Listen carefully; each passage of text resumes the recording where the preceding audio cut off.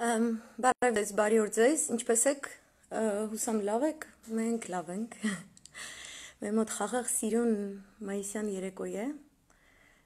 լույսը դեռ պայծառ է, բայց գնալով կգնա, այսպես ասած, սպասեմ մինչև որ հավաքվեք,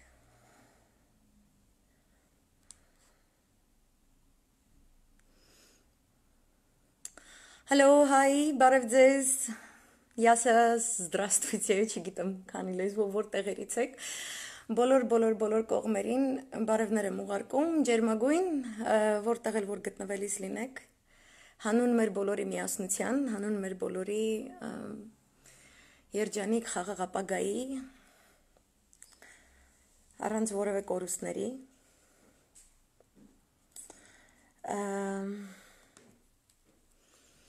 Բարև ձեզ, սպասում եմ մինչև հավաքվենք, չնայած արդեն հավաքված ենք, այսօր ուրեմն խոսելու եմ մի քանի հարցերից, հիմնականում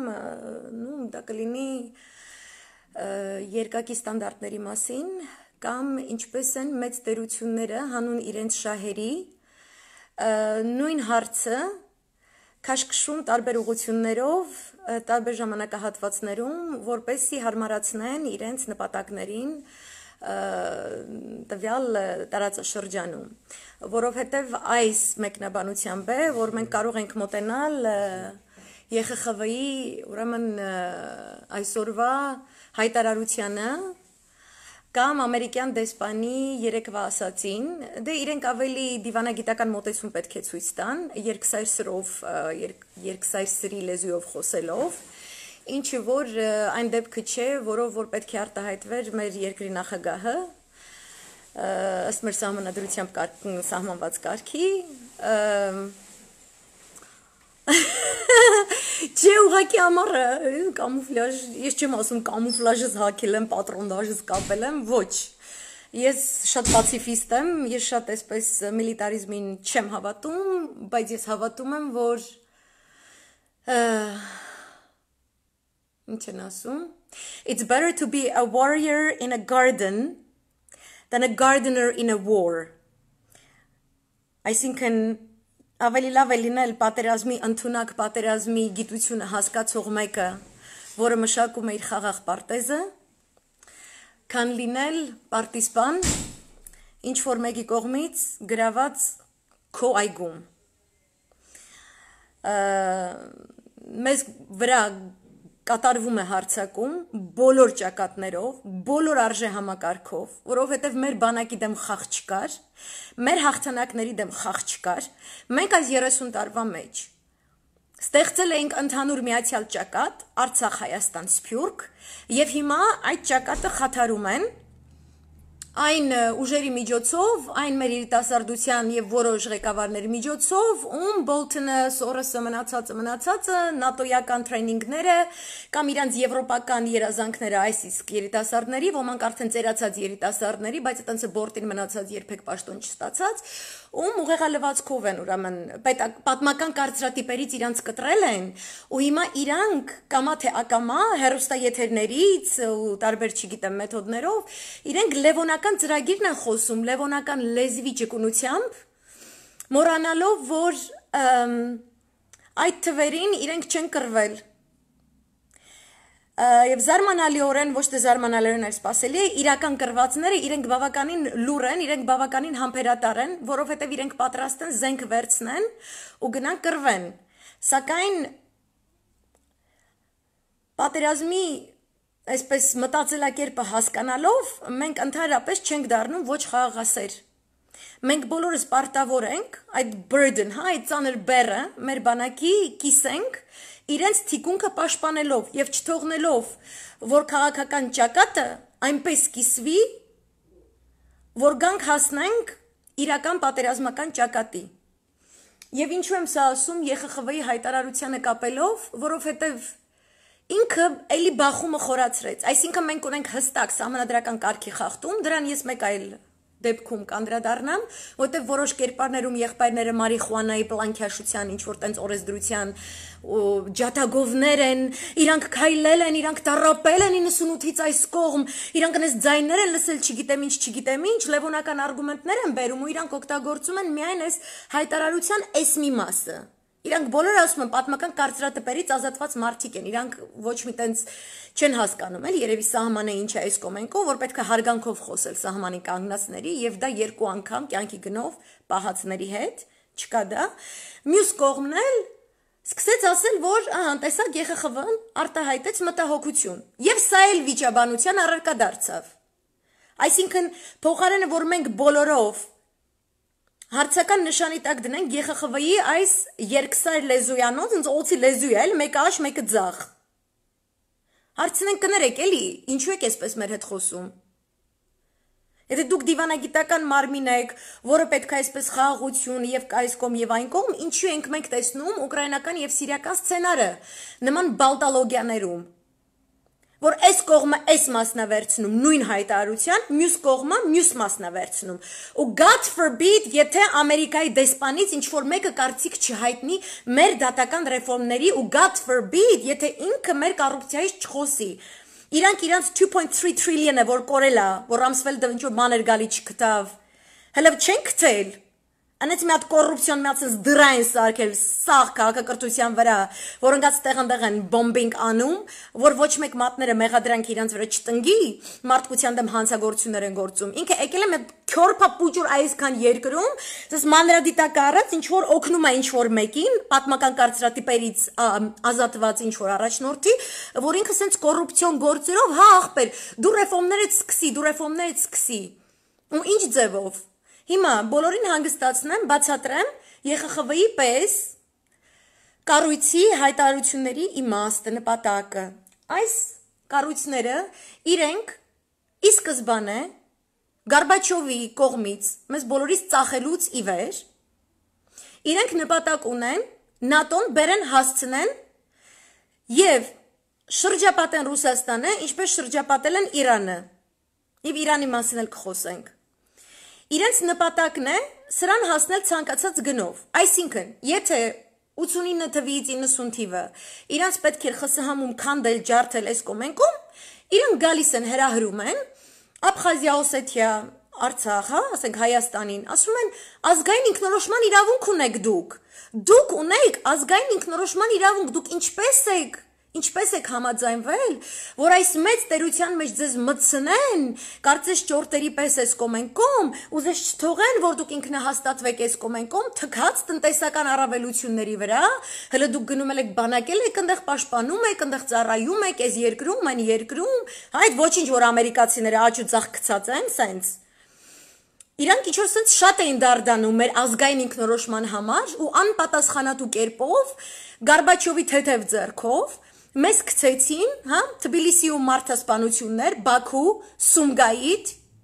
Լևոնը գոռում էր Արցախ, հիմա Արցախը բերել ենք, հիմա էլ իրանց օրակարգին դա չի համընկնում, հիմա ուրիշ է օրակարգը։ Հիմա երբ որ բսկտեցինք, ԽՍՀՄ-ը այսպես արեցինք, այնպես արեցինք, հələ տես, հələ Հայաստանը Ռուսաստանի միջոցով է իր ազգային ինքնորոշումը եւ այլնը պահպանում։ Կարեք ինչ ընդունել իրավունք ունես ինչի մեկը մդիգրե, քիչը մդիգրե, վերջը կխոսենք, okay? Չեմ գիտեր ինչի մասին գկրես կոր։ I'm not going to be answering randomly to questions. I need to focus on the subject. Այսինքն, այդ ժամանակ, երբ որ պետք էր, իրանք հրահրեցին։ Մենք ընկանք շատ անպատասխանատու կերպով եւ դա պետք է քննվի 89-ից 91-92 թվականներին պահվածքը Լևոն Տեր-Պետրոսյանի եւ իր վարչակազմի, երբ որ մենք կատարյալ տնտեսական անկման պայմաններում, իր կողմից ուժայինների նպատակաուղղված թուլացման պայմաններում ընկանք պատերազմի գիրկը, որտեղ ինքը գոռում էր Արցախ ու հրահրում էր։ Իսկ հիմա այդ նույն ուժերին հարկավոր է մեկ այլ օրակարգ։ Քանի որ հիմա այս տարիների ընթացքում այս բոլոր ինֆրաստրուկտուրային, ուրեմն բոլոր այդ ծրագրերից դուրս են թողել, ոչ թե մեր մեղքով, այլ իրենց անողնաշարության պատճառով, ու մենք ունեցել են գեներալներ եւ այրեր, որոնք պահել են մեր երկիրը, պահել են ամեն գնով, ուզեք դա, չուզեք դա, համաձայն չեք, այդ դուք որ քննադատում եք, դուք միտիզ պահած չկաք, ոչ միտիզի համար դուք աբսոլյուտ նպատասխանատվություն կրած չկաք, ոչ մի ուրիշ կյանքի համար աբսոլյուտ նպատասխանատվություն կրած չկաք։ Ու Լևոնն է, որ 96-ի սահմանադրական կարգը խախտել է, ընտրություններն է կեղծել է, ու դուք այսօր Այնքան սենց հետո ասում եք ինչի են ժողովրդին զոմբի անվանում կամ որն է օխլոսը, որովհետև բոլորը պրոստը կրկնում եք։ Եթե Վազգեն Մանուկյանն է խոսում, այսինքն այս եվրոպական այս բաժանիր որ տիրեսի չէ, այսինքն երկլեզվանի statement-ները, որ տալիս են ԵԽԽՎ-ները, ամերիկացիները, ամեն մեկը քաշում եք ձեր վրով ու դուք չեք տեսնում, որ մեզ բաժանում են սրանով։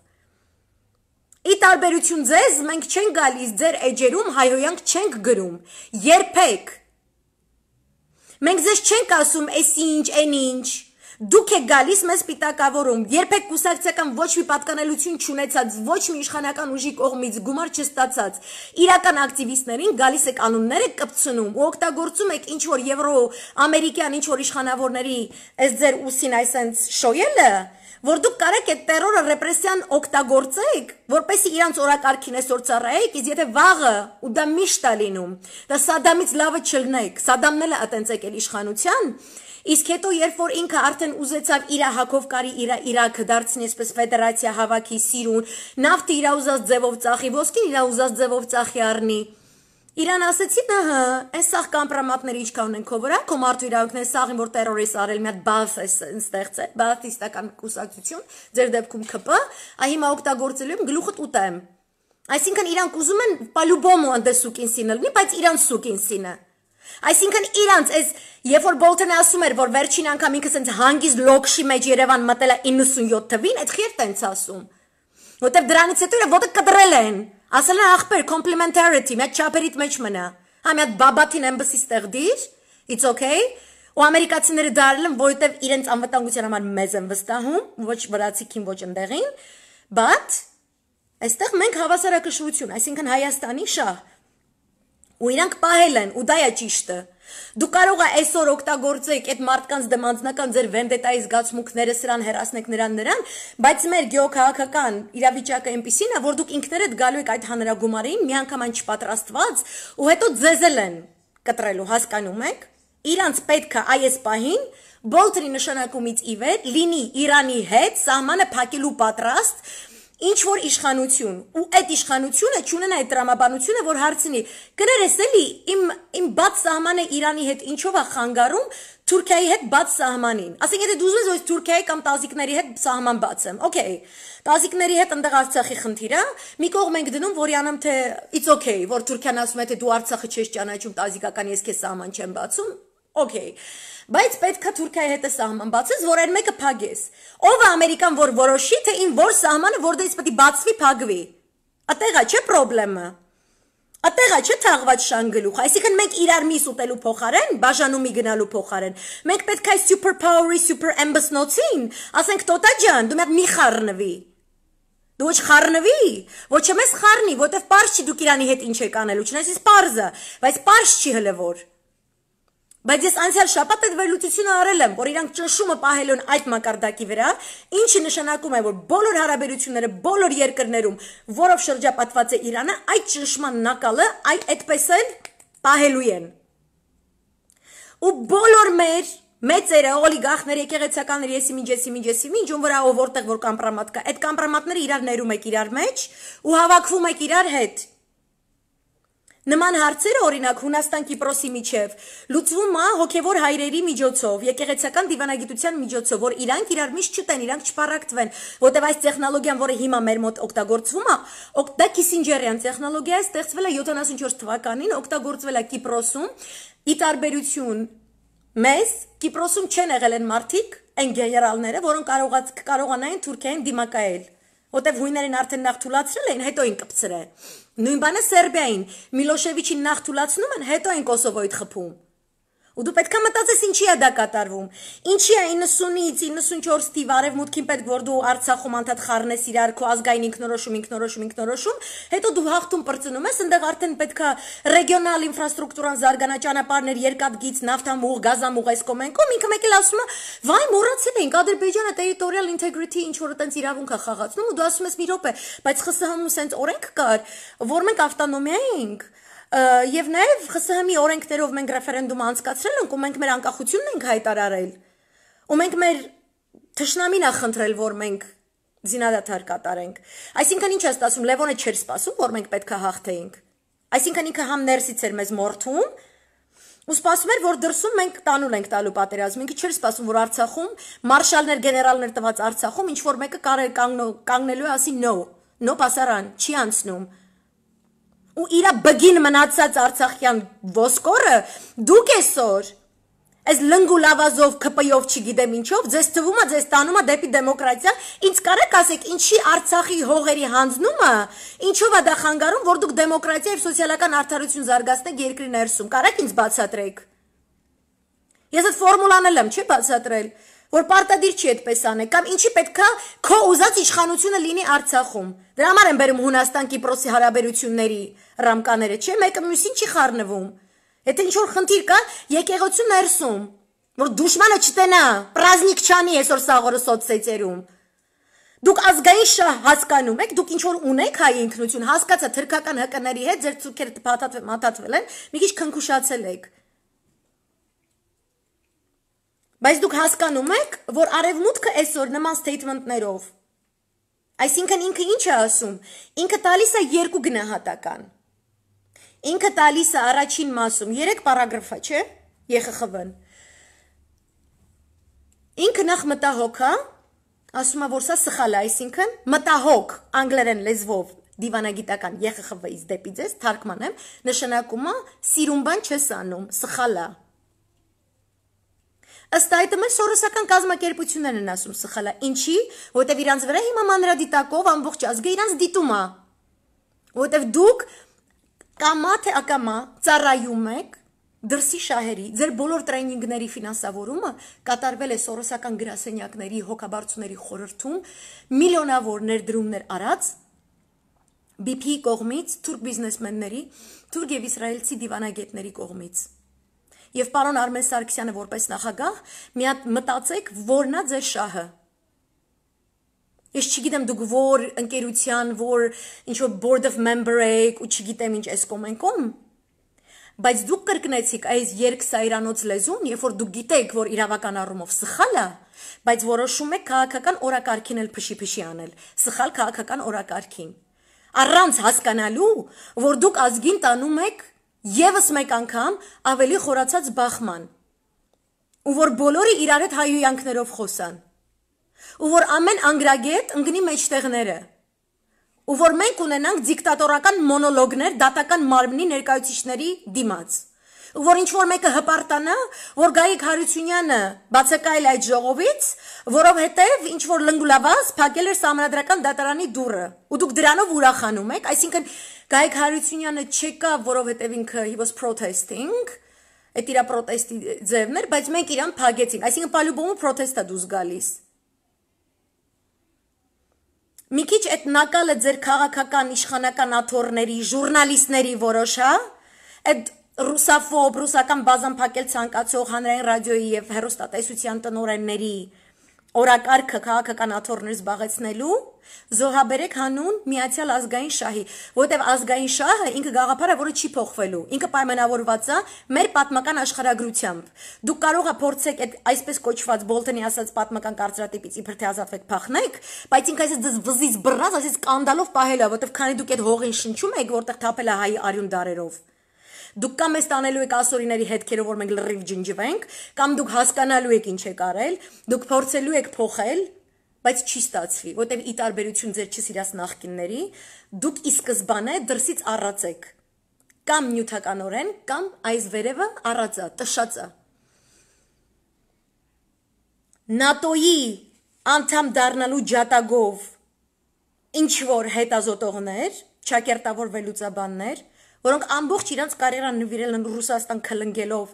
ու ռուսաստանյան 5-րդ շարասյունի հետ տաշի-տուշի անելով ու եկեղեցու դեմ հանդես գալով այսօր խոսում են, իրանք ցիտում են, ասում են Անդրանիկ Քոչարյանը ազգային ժողովի ազգային անվտանգության եւ պաշտպանության հանձնաժողովի նախագահ, այսինքն Լևոնի մարդը, в общем, ՀՀՇ-ական, այն որ սենց մութ տարածք է 91-ից 98 որ չեք գցում Ղարաբաղցիների վրա, որտեղ այդ ժամանակ Ղարաբաղցիները զբաղված են Ղարաբաղը պաշտպանելով, եթե իրանք դրանով զբաղված չլինեն, ես վստահ եմ, դուք մարտի 1-ի տեղը կասեք 91-ից 98 սաղ արցախցիներն են մեղավոր, ինչն է մեղավոր, ինչն է մեղավոր։ Հա կդնեք մի 100 հոգի, միլիոնավոր կդնեք կբատարկեք։ Այ այդ 90-ականների կաշմարը, ցեղասպանությունը մեզ արած Լևոնի մարդը ասում եմ մենք Նյուրնբերգյան դատավարություն պետք է կազմակերպենք, ինչ որ նատոյական, նատոյապաշտ էակ, ռուսական բազան փակելապաշտ հերոստատեսությամբ, խոսում է ցանկացած իշխանության տագդիր աշխատող ժուրնալիստի ներկայությամբ, որը երես ունի ասելու, որ ինքը յանեմ օբյեկտիվիթի ունի, չունես դու ախպեր ես։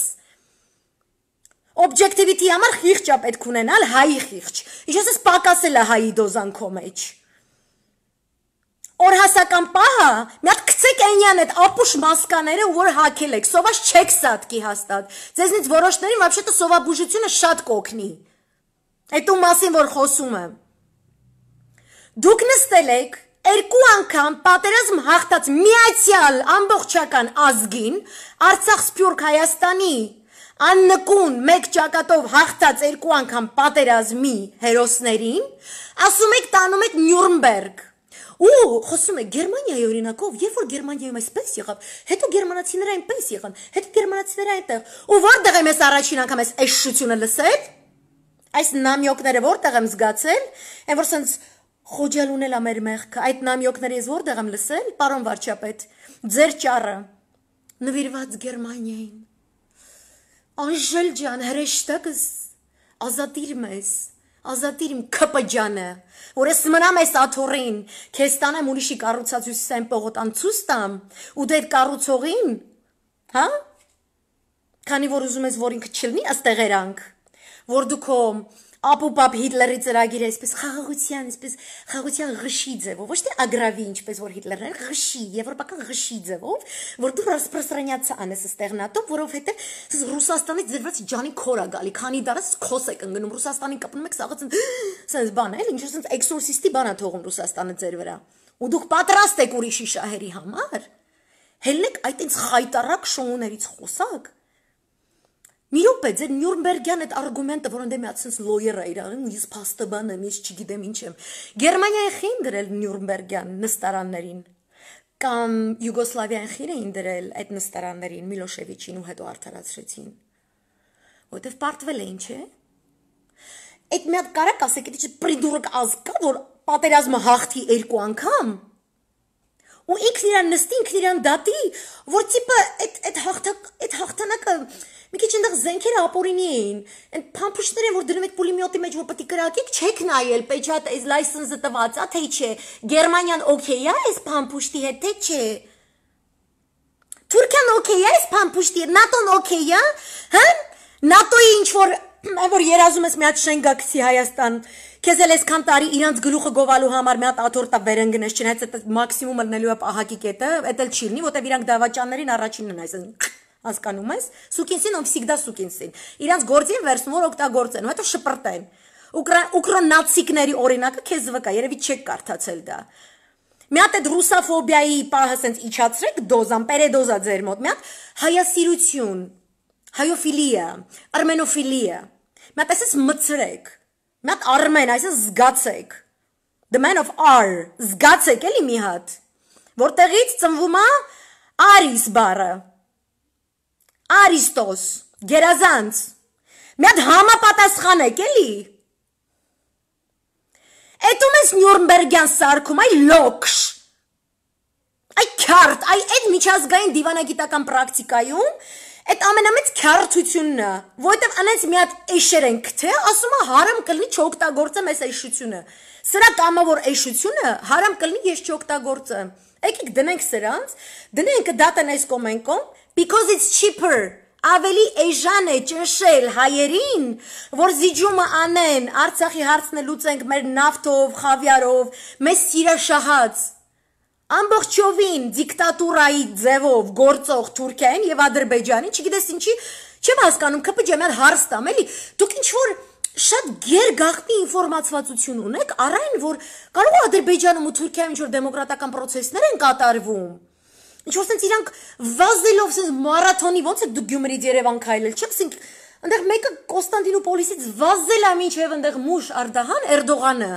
իրա չասեմ մարմնի որ մասում ռակ ունենալով այսքան տարի է, ինքը շատ հետաքրքիր տեղ է, որ ինքը ռակ ունի, շատ հետաքրքիր է։ որ ինքը յանամ այնքան է վազել, որ ինքը ուզում է դեմոկրատիա բերի, կամ ինքը իշխանությունը թողելու է, կամ որ թողի, մենք այս իմացած սատանի տեղը մի հատ չիմացած հրեշտակ ենք ունենալու, թե չիմացած ավելի բեզ բեջուրա մի հատ սատանա ենք ունենալու։ Are you kidding me? Are you kidding yourselves? Դուք ինչ որ տենց ինֆորմացիա ունեք, որ իրենք գնում են դեպի դեմոկրատացում, հենա այնտեղ բանը, Թուրքիան մի հատ տեղի վրա մեզ մի հատ Նորվեգիա է դառնալու, սաղիթ իրավունքները հարգելով, հայկական եկեղեցիները սենց վրազի մեջ սաղ վերակառուցելով, հայերն ասելով ցավները տանը եկեք ձեր գյուղերում ապրեք, կանոններն հետ դրեք։ Ո՞ր է փոխել քո տատու գյուղի անունը։ Ես դրա տիրոջ մերը հեսա փոխեմ դնեմ հայկական անուն։ Ոնց թե քբատլու եսի ինչ։ Մի հատ դրեմ ասեմ, գեղաշեն հայերն էլի սենց մի հատ։ Կամ այդ Ադրբեջանն է ինչ որ դեմոկրատանում, ինչու սենց դուք սենց թաշախուստով որ սենց մեզ տանում եք ինչ որ դատավորների դեմ, այդ բաբիուն կապիկական վիճակները դատավոր եք պատուհանից քաշում առանց ինքներդ զզվելու։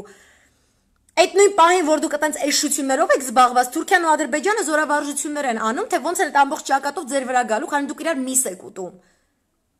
Դուք դրանով հպարտանում եք, լոքշի մեջ նստել եք ինչ որ հեռուստակայանում, ինչ որ բաներ եք խոսում։ Մեջները չկա մի հատ, այս առանցքը ազգային շահերի, հավատ, եկեղեցի, բանակ չկա։ Անպայման պետք է այս ամեն ինչը զոհաբերվի, որ դուք ինչ որ պաշտոնական աթոռների վրա մնաք, ու դավայց երեխեք ջան, գնացեք, ջարդեք, այս կողմ, այն կողմ, այս օրենքը փոխեք, այն օրենքը փոխեք, որ ինքը գա մտնի, ու դուք դա տանում եք ռուսական բազայի փակմանը, ու դուք մտածեք, որ ռուսը դա չի տեսնում։ Այս երկսայր մեկնաբանությունը ինքը բաժանվում է իրավական եւ քաղաքական գնահատականի։ Իրավական կողմը ուրեմն այսպես կոչված ձեր չսիրած նախկինների ասածն է կրկնում։ Ոչ միայն կրկնում է։ Ինքը ասում է կանդրադառնում են գլոբալ բաներին, մի հատ կարդամ որ չմոռանամ։ Իմ մոտ իմպրովիզացիա է միշտ այնց որ ձածաները որ հերոստացույցով գնում խոսում են այդ ջինիուսների հետ։ Այ դուք այդպես ծրագրավորված խոսացեք, իմ մոտ ծրագիրը ուշ տեղից է գալիս։ Ասում է without prejudice to the merits of this decision, ասում է դե մենք նախապաշարում չունենք ինքն է, էլի մարդը, ինչ որ տես որոշում է մոմենտի տակ ընդունել։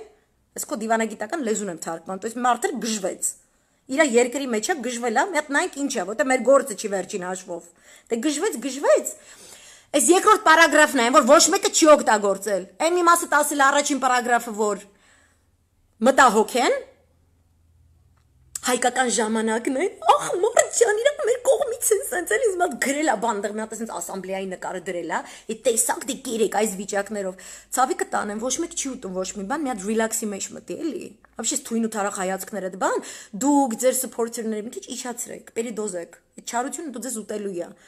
no Wizard of Oz-ն է, and the Wicked Witch of the West կա, իր չարությունից մուխը մարում է, հետո մեռնում է, ոչմ շարունակում եմ, մեջտեղի պարագրաֆը երկու կողմին էլ ասում է ինչ է պետք անել, որն է ճիշտ սահմանը, հա? Այս փոխարենը մենք գնում ենք բում այսենց էլի, իրանք դե որ հասկանում են ինչ երկիր է, կարող ինչ մի բանը չանեին, բայց ասում է հարամ կլինի, մենք ճպսնենք մի հատ։ We wish to emphasize that the independence of the judiciary is a prerequisite for the rule of law. Այս ոնց ասեմ, այս ոնց որ նեանդերթալին բացատրես, որ այն քարանձավը որտեղ ապրում է, եթե ինքը օգտագործի որպես նաև թե արտակնոց, թե չգիտեմ ինչ, it's not okay. Այսինքն ինքը այնքան պրիմիտիվ բան է բացատրում, որ լյուբոյ վարչապետ ամոթից գեդինը կմտներ, լյուբոյ եվրոպական վարչապետ ամոթից գեդինը կմտներ, եթե ԵԽԽՎ-ն իրան այսպես բան գրեր, ինքը իրան սենց IQ մինուս 1000 մինուս աստիճան, հասկանում եք, ինքը ասում է, մենք կցանկանանք ընդգծել, որ դատական իշխանության անկախությունը prerequisite նախապայման է իրավական պետության համար։ Այսինքն դու դա չգիտես, ինքը քեզ բացատրում է։ Madame la présidente, այն որ դու գնաց իրան ասեցիր, մերսի, որ ինձ բանտարկությունից ազատեցիր, մերսի դուք եք ինձ ազատել, ես երբ որ քայլեցի, ես երբ որ կերա, ես երբ որ մատները շորից վրա մաքրեցի, ես երբ որ էսպես, ես եմ որ մենք, ու այն որ ցեղասպանություն բառը չօգտագործեցի, Madame la présidente, ինքը ջոգ ես դու ինչքան հերոս ես ամեն ինչից, ինքը քեզ ասում է ախպեր ջան, դատական իշխանությունը, ինքը անկախության սկզբունքի վրա հիմնված է, ու դա այս ԵԽԽՎ-ն չի կարա հերքի։ Մի նաև որ մենք քաղաքական շահերը մի քիչ այտենց համընկնում են մենք այդ կապիկային վիճակների հետ, but it's not okay, որ անելու ես, մի քիչ մնային սերի զոնաներում, բայց դրա համար intelligence է պետք, որ դուք չունեք։ Sorry, բայց չունեք, էլի տեսումով ես դուք ես շրջապատել։ ինձ նոր շրջապատեր ասենք, թե բայց դից չի միանը of the judiciary is a prerequisite for the rule of law and that the rule of law is therefore best served եւ իրավական պետությունը դու ստանում ես by the absence of any interference դու կարող ես իրավական պետություն կառուցել երբ որ բացակայում է որևէ միջամտություն from political actors քաղաքական գործիչների կողմից այսինքն ծամոմա դնում է բերանը ասում արա կուլտուր մի հատ մտնի ես ուղղակի նև նյուրոնների մեջ because հասկանում ես քո արած այս կապիկությունը իրանց համար այսքան գլխացավ է որ իրան այսօր вообще պետք չի ինքը այսօր Իրանի nuclear deal-ից են որ այսօր Իրանը դուրս է գալի ասում է ես Ուրանի հարստացման այդ իմ capacity-ին որոշել եմ 2 օրվա մեջ 4 անգամով աճացնեմ հարցեր կան հասկանում ես մարդիկ ինչ հարցերով են զբաղված ու դու այդ դրա վրա focus լնելով այսինքն you need to extrapolate չէ այսինքն ճիշտ քաղաքական լիդերը եթե քեզ վիզ պետքա թշնամի ասեն դե տնտեսական վիճակը կապուտ է քո հենց խելքի նորմալ չի դու ուզում ես ինչ-որ sense ատելության թիրախ նոր ստեղծես Ճիշտ քաղաքական լիդեր մի քիչ քթիծակով, որ այդ նույն երկրում է ապրում, որտեղ ինքը թշնամանքա սերմանում, ինքը extrapolate անում, ինքը դրսից է գտնում թշնամի։ Հիմա ի տարբերություն Հայաստանի, մնացած երկրները պետք է ստեղծեն այդ թշնամին։ Քեզ Աստված ցավը տանե, պատրաստ թշնամիները պահել դրելա դեմդ, օգտվի։ Էլ Պարսկաստանա տվել, էլ Թուրքիա, էլ Ադրբեջան, ախպեր ջան, դիրասը ժողովուրդ ջան։ Էսա քեզ սպանողը, ու դու սուտ ասած չես լնի։ Դաշը Եվրոպայի աշկը կմտնես, կգնաս մի հատ ամոթ կաս, այ Եվրոպա, ես այդպես եմ խոսում, ասեմ գերմանացի գոլեգաները բարի իրանց որ շփվում եմ, ասում բայց դուք ինչքան քրիստոնեությունից հեռու մարդ եք ու ինչքան անշնորհակալ, ինչքան ապերախտ եք, մեր նման ազգը այսքան ձեզ ժառանգություն տված լինի այս կողմ են կողմ, ու դուք մի հատ մատին չխառնեք, որ այս մեր եկեղեցական, մեր հավատքային, մեր սահմանագիծը արևմտյան Հայաստանով Արցախով հանդերձ, իր հայրենիքի չպատկանի Ու ես ցանկացած գերմանացու հանդիպելուց ասում եմ հայկական ցեղասպանության համար դու ես պատասխանատու նայ աշկերից մեջ պատասխանատու ես Թուրքի վրա շարժ մի գցի մենակ այսինքն եթե դու գերմանացուն կզսնես վիզ դնես օրենսդրական սիրուն դաշտում ինքը իր խոդով կգնա Թուրքիան հետո կզսնի որտեղ որ դու իրանց գումար ես արդեն ուզում ինքը գնա Թուրքիային կասի դե գցի բա չի գերմանացի կասի թուրք ախպեր քանի որ ես քեզ այն ժամանակ free advice եմ տվել Ձերի խորհուրդ եմ տվել հայրից ոնց ազատվես բան էլի էժանով Հիմա սրանք եկել են հիմա փողմող են պահանջում կլի դու գցվի այդ փողը Hani կասի կասի չգիտեմ в общем գցվում ես հասկանում ես լիքը տենց բաներ կա որոնցից դուք չեք օգտվում Պետքա դու externalize դու պետքա դուրսը գցես այդ ատելության բանը որտես մեջդ Աստված տվել է բնածին ունես քեզ վեշնի պետքա ինչ որ մեկին ատես այդ վիճակների մեջ է քեզ տվել է Աստված մինիմում 3 երրորդություն ախպեր ջան 3-ը այսպես թշնամին է տվել Դնեք ազգով ախպեր ջան հետները կռվենք բան անենք միացյալ հասկանում ես միացյալ երբ որ դու ներքին ես when you internalize this hatred նշանակում է իրանք քեզ ունեն how can I say it Իմեյուտ էլի ռուսերեն բառով ասեմ նշանակում է որ անց են խելքդ կերել իրանց շահերից ելնելով որ իրանք Պարսկաստանում արդեն իրավիճակը սենց է Թուրքիայում սենց է Ադրբեջանում նենց է իրանց вообще պետք չի որ դու այդ խաղերի մեջ իրանց հետ on an equal footing հա հավասար ոտով մտնես ասես մի րոպե ես քրիստոնյա ազգ տանջել են սպանել են այս կոմենք вообще սուտե չես խոսում այս հողն էլ հիմնաբանման այսյան էյան այդ իրանց համար գլխացավա թանկ է նստում Թանկ է նստում, բայց դու որտեղ դառնում ես ինչ, դու խաղում ես լուրջ խաղացող։ Երբ որ տեսնում որ անլուրջ խաղացող է, կապնում է, այսինքն բզիկ անելը, ասում եմ դե internalizer է այդ վիճակը, եթե ինքը այդքան խելք չունի, միացյալ մնա, գոյատևի, մեծանա այս կոմենկոմ, եսխի պետքա իր դարդը քաշեմ։ Դրա համար sense կառույցների statement-ները ցավը տանեմ, ունենում են իրավական եւ քաղաքական բնագծեր, որոնք պետքա հասկանալ։ Ու քեզ, այս մեր սիրուն մադամ լա պրեզիդանտը, ինքը բացատրում է, ինքը ասում է, որպեսզի ունենաս իրավական պետություն, որտեղ կա անկախ դատական համակարգ, անկախ քո կամքից, չէ, դու պետքա չմիջամտես, ու միջամտելուց էլ դու չես կարա քաղաքական գործելակերպ էլի որպես քաղաքական գործիչ դու չես կարա դու կարաս այսինքն այն որ պարոն Արմեն Սարգսյանը հիմա միտեղ կամ մարոժնիա ուտում կամ բարբեկյու սարքում կամ չգիտեմ ինչ այ ինքը պետքա իրավական այսինքն ոչ թե որպես քաղաքական գործիչ այլ որպես սահմանադրության երկրում օրինակարգի երաշխավորն է չէ ինքը Ինքը որպես երաշխավոր պետք է դուրս գա, այսինքն ինքը նախագահ մարդ է, ինքնից գիտելիքներ, մի հատ շտեմարան, սահմանադրական դատարանը ճիշտ կողքն ենք դրել, որ շատ չհոգնի գնագա բան էլի, այնտեղ ավտո կամ ասես մի հատ զանգի, այնտեղից մի 10 պաշկա իրավաբան գնա, բացատրի իրան, ինքնից սիրուն statement-ի քանի, ասի ժողջան, իրար միշտ չենք ուտում, օրենքը ասում է, էսյան, էնյան, որ Աննան, են մյուսը լայվ չանեն, չբացատրեն, նես չանեն, որ մենք ձեր գործ անենք, մենք ձեզ ընտրել ենք, չէ, մենք որպես Հայաստանի Հանրապետության քաղաքացի ձեզ տեղանք դրել ենք, որ դուք այդ բանը անեք, եւ որ դուք չեք անում, այսպես վիճակների մեջ ենք ընկնում, թարգմանում ենք ձեր համար ցավները տան, դերևից զբաղված էիր, թագուետ բուրգեր ես ուտում երևի, անգս բիֆ ես ուտում միտեղ,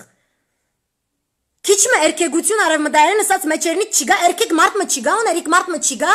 ամենի տա դեղած չեղածը թրել կացեր է, ուֆ աման, շարունակում եմ, ոյ, there are clear legal procedures, շարունակում եմ Madame la Présidente, ես չեմ, իմ վրա չհարցակվեք, գնացեք իրա վրա հարցակվեք, կարակ, գարասն է, գրնասն է, կնա իրենս է, են որ դու ասում եմ, Madame la Présidente, ցավ տոնեմ, սիրի ինձ, ինքն ասում եմ, սիրում եմ, հեսա, տես ոնց է սերելնում, there are clear legal procedures, գոյություն ունեն, հստակ, իրավական, պրոցեսներ,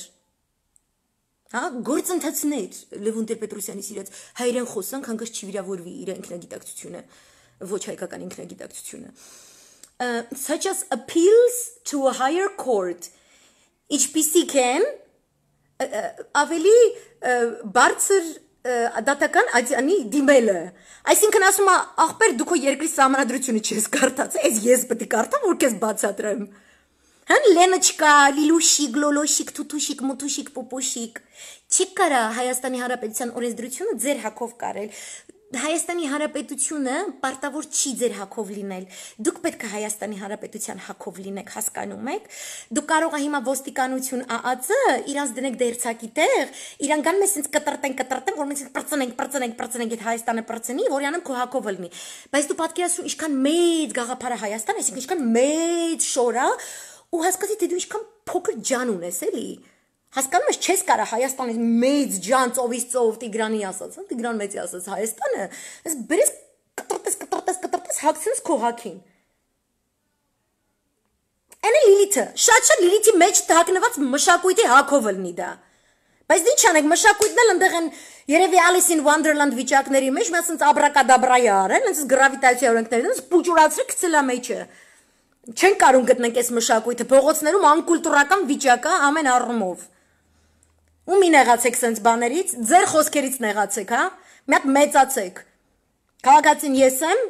իշխանության աթոռին նստածը դուք եք, սա վիրավորանք չի, սա դասընթաց է, ու եթե դուք դրան չեք հետևում, ուրեմն ձեզ վերբովկա են արել,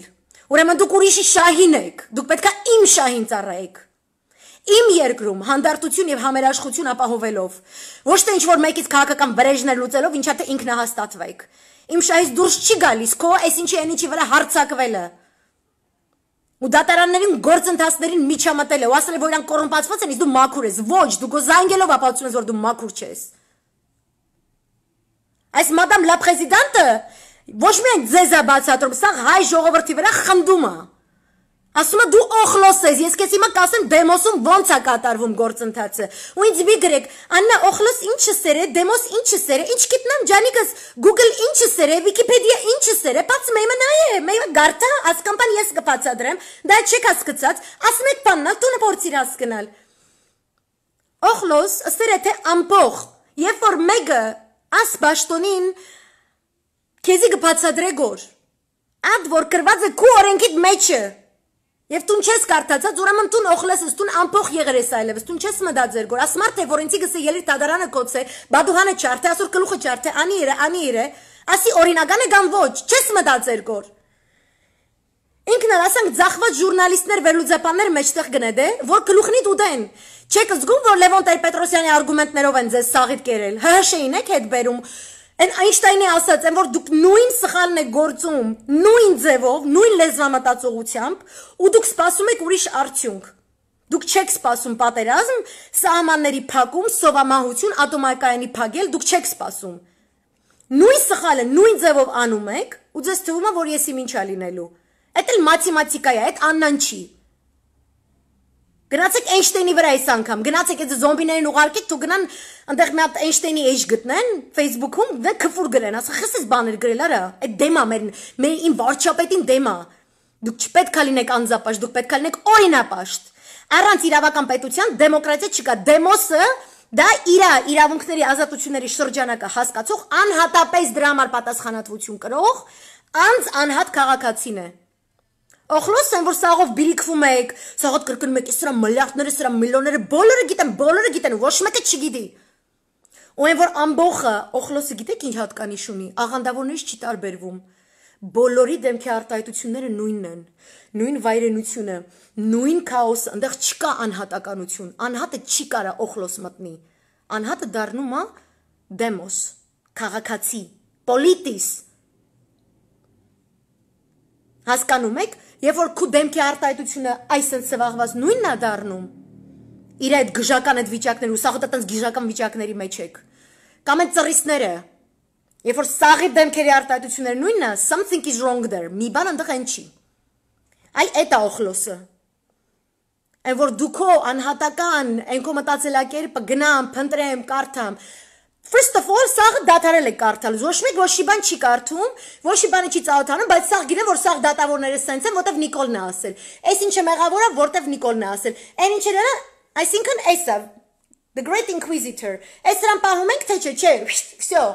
Yay, Nicole the Great։ Այս սրան պահում ենք, չէ, այս մեկին պահում ենք, okay, yay, Nicole the Great։ Նիկոլը սրան սիրեց, մենք էլ ենք սիրում, Նիկոլը սրան չսիրեց, չհասկացա։ Եվ հենց իր վարչապետի գործն է, որպեսի յուրաքանչյուր քաղաքացի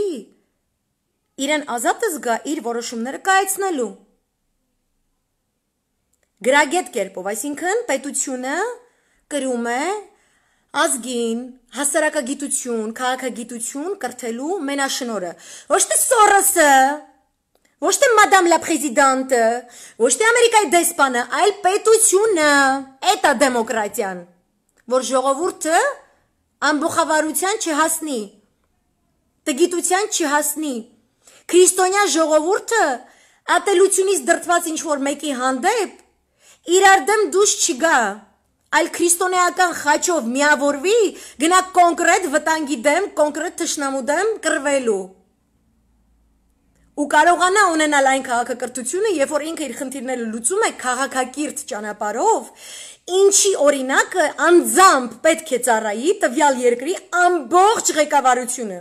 գործադիր, օրենսդիր, դատական։ Հասկացաք հիմա դեմոսի եւ օխլոսի տարբերությունը։ Հետո էլի սրան կանդրադառնամ։ Հիմա Մադամ լա Պրեզիդանտի խոսքը շաքարով կտրեցինք մի քիչ սենց հայավարի մտանք դուս եկանք, բան մի քիչ շարունակեմ։ Ասում է հստակ իրավական գործընթացներ կան, ինչպիսիք են, դուք դիմում եք ավելի բարձրագույն ատյան, դրանից մի քիչ վերև, այսինքն դու կարաս հասնես մինչև եվրոպական դատարան։ Ու ի տարբերություն քեզ, պարոն վարչապետ, Մադամ լա Պրեզիդանտը խնդիր չունի, երբ որ գործերը գալիս են եվրոպական մարդու իրավունքների դատարան օրինակ, հա,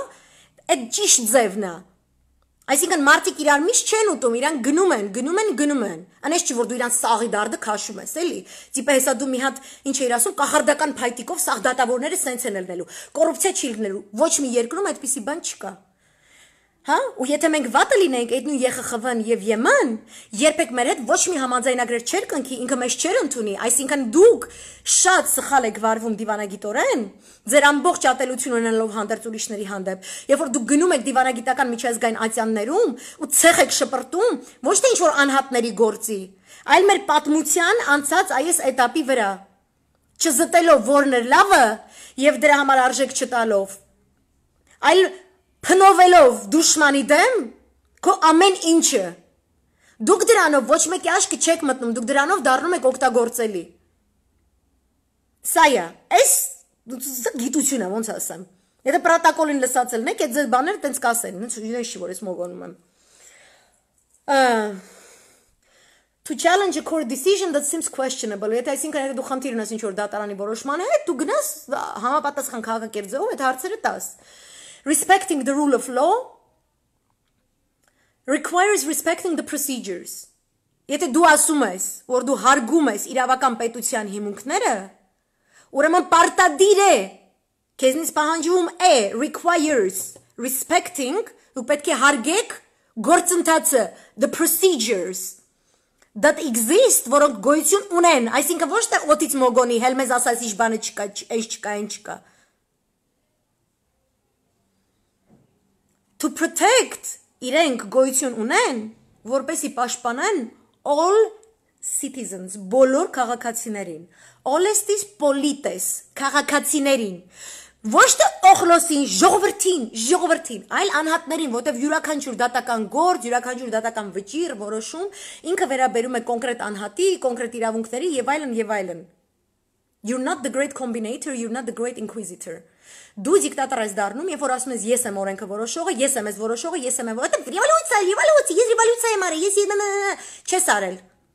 Ու պետք չի մեր երկրին հեղափոխություն է, որ մասաժ է սանում, որ հեղափոխության երկրորդ этаպը, երրորդ этаպը, չորրորդ ախպա, ցավը տամ, այսօր ֆրանսիական ռեստորան չի, որ մենյու sense 7 կուրսանոց sense մի հատ բան գա։ Այսօր խելքիդ էս փչեց, այս մի этаպն ենք մտնում, այն օրը խելքիդ այն փչեց, այն մի этаպն ենք մտնում։ Մեզ պետք չի եվրոպական շահերին, նատոյի շահերին ծառայող գունավոր հեղափոխություն։ Մեզ պետք չի։ Մենք նորմալ ռեֆորմների փուլում էին գտնվում, գայր քաղաքական process-ներին մասնակցեիր։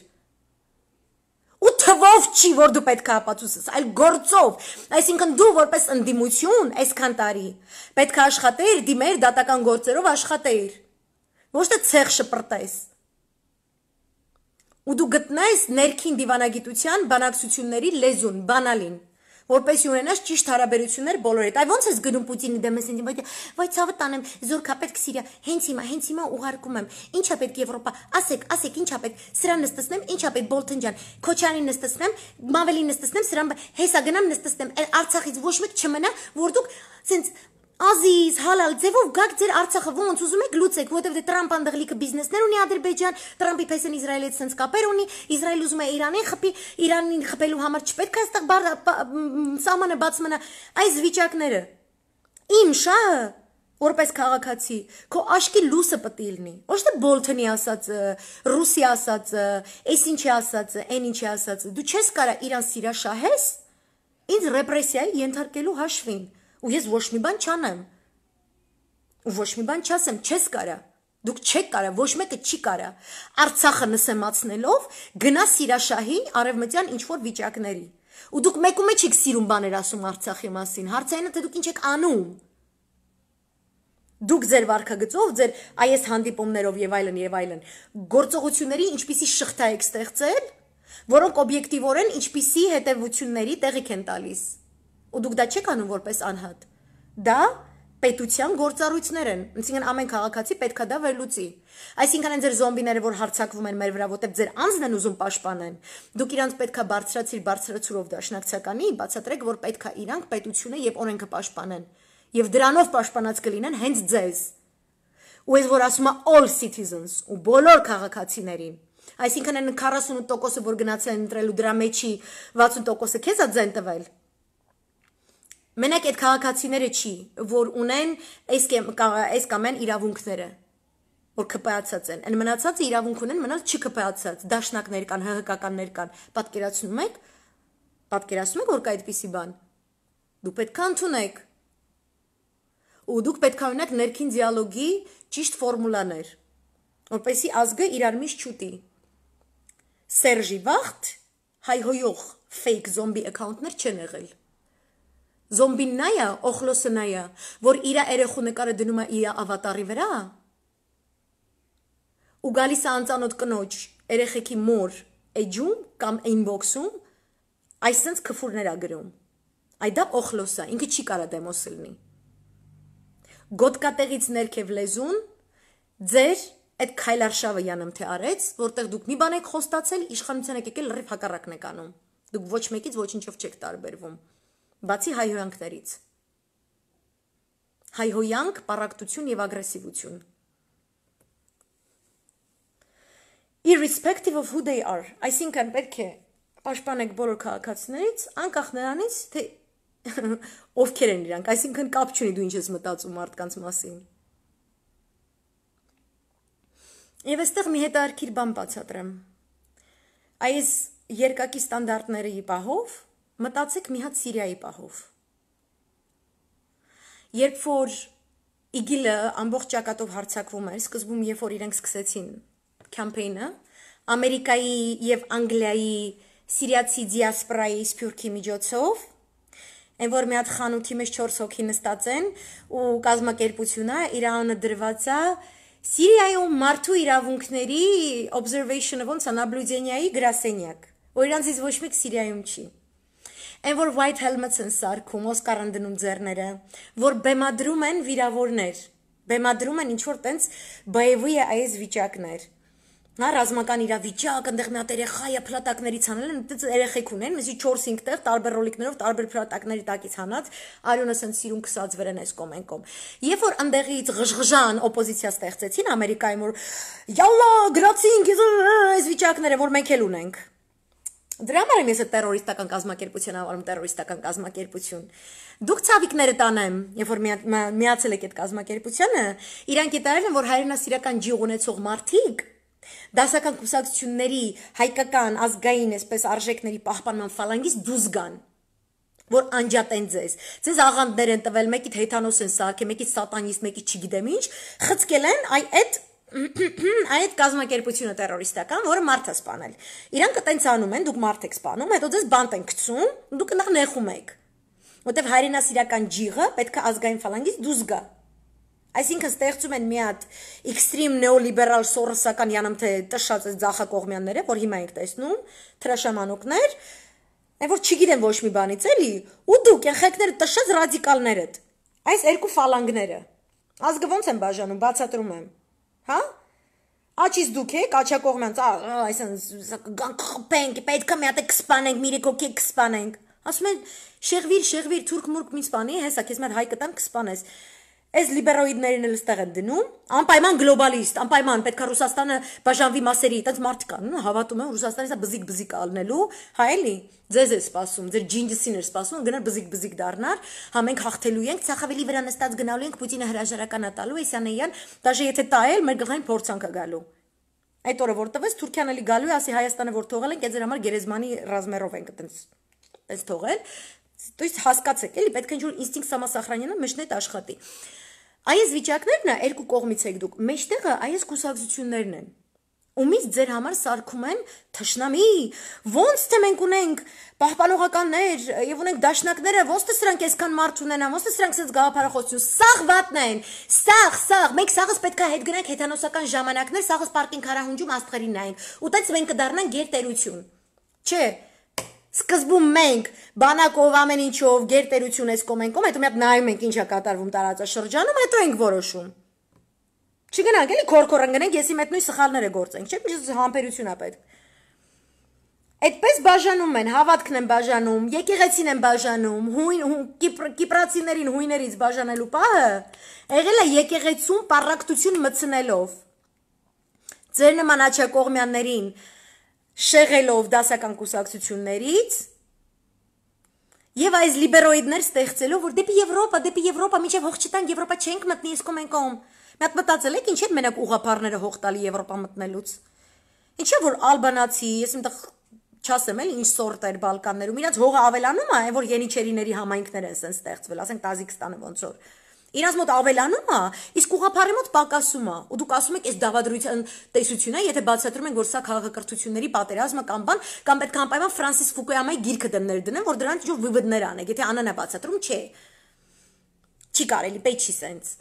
Միակ մտածեք դրա մասին։ Իրանք պարակտում են, մտցնում են այդ վիճակը, երբ որ դուք իրար եք գզում, ինչը կատարվում էր Կիպրոսում, գալիս է հաղթական թուրքական բանակը,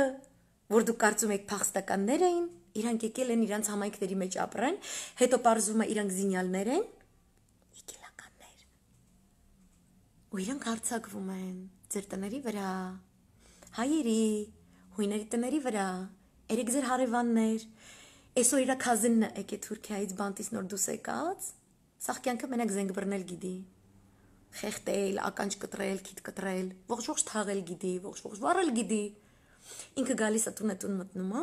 ու դու սկսես կանչես «Պամագիցե, սպասիցե», բայց ազգը պարակտված է, մինչև գալիս է «Պամագիցե, սպասիցե», նատոն արդեն մտնում է, այս ինչը մտնում է, ինչը մտնում է, օ, դուք չեք կարող բարեկամաբար իրար հետ ապրել, հույներ եւ թուրքեր, մենք ձեզ կօգնենք բաժանվել, բայց այնպես որ այստեղ մնա մի հատ այսպես միջազգային, մի քիչ միջազգային նոտ, այսպես մի հատ սահմանիկ, այնտեղ մեր սիրուն խաղաղասեր ձերքը զոնքերը կկանգնեն, զորքերը այսպես, հա, որտեղ դուք ձեր գլխի համար դուք ինքնիդ ձեր վրա կոնտրոլ չունեք, մենք ձեզ կօգնենք, որ դուք ձեր վրա կոնտրոլ ունենաք։ Ու ոչ քո հողն է քեզ հետ տրվում, ոչ քո սեփականությունն է հետ գալիս, քո եկեղեցին պարփակվում է փշալարերով, իրա վրա թքում են կողքից անցնող թուրքերը, իրա կողքը արածում են թրքերի ոչխարներն ու էծերը յոնջա ուտելով, իսկ դու սահմանից ճիշտ են կողմ, որ չհեռանաս քո հարազատ տնից, նստում ես ու նայում ես, այ էս եղել է իմ տունը, ու էսում էշությունից էր, որ ինքը էլ իմ տունը չի, ու իմ եկեղեցին չի, այս պատմածս հայկական եկեղեցու մասին է Կիպրոսում, ես ունեմ Արցախում հերոսներ, որոնք ազատել են, ու ինչ է ուզում ինքը անի, ձեզ կռվացնի, բերի, ադրբեջանական փախստականներին, կամ ինչպես ասում էր պարոն խաղաղասեր վարչապետը, իրա կիրթ ու գրագետ աղբորը, Ղարաբաղի ադրբեջանական համայնք, որոշ Ղարաբաղյան լիդերներ ում են ուզում բերեն, ջիգարի համար են ուզում, ջրամբարաբացեն, որ իրանք էլ օգտվեն, որ կյանքը սկսի եռալ, որ հարաբերություններ լինեն, որ կանայք իրար հետ գորգեր լվան գետու միասին, դա թրքերեն կխոսան, հայերեն, պարսկերեն, ոչինչ, թողոսան, ու ասեն, որ ու եթե այնտեղ հանգարց բախում լինի, ասեն ի սկզբանե ապրիորի դու ես մեղավորը։ Եթե թուրքը եկավ մտավ, այդ սիրուն խաղաղասեր փախստականը, ոնց որ խաղաղասեր թուրքը Կիպրոսում, կգա երեխուց սախսախ գիշերը կթաղի, ասենք թե, եկեղեցուդ խաչը կպոկի, ու դու կգնաս իրան գյուլելու, ու կգա նատո պապան, մեր ամերիկացի դեսպանուհու, մաման, այսպես, ինքն է մաման կլնի, կգան կասին, վայ բալիկներ ջան, դուք իրար հետ ապրել չգիտեք, ոնց որ Կոսովոյում, ոնց որ Կիպրոսում, այ քորանամ ես, բա մի հատ սիրուն միջազգային մի հատ զորք չդնեմ ստեղ։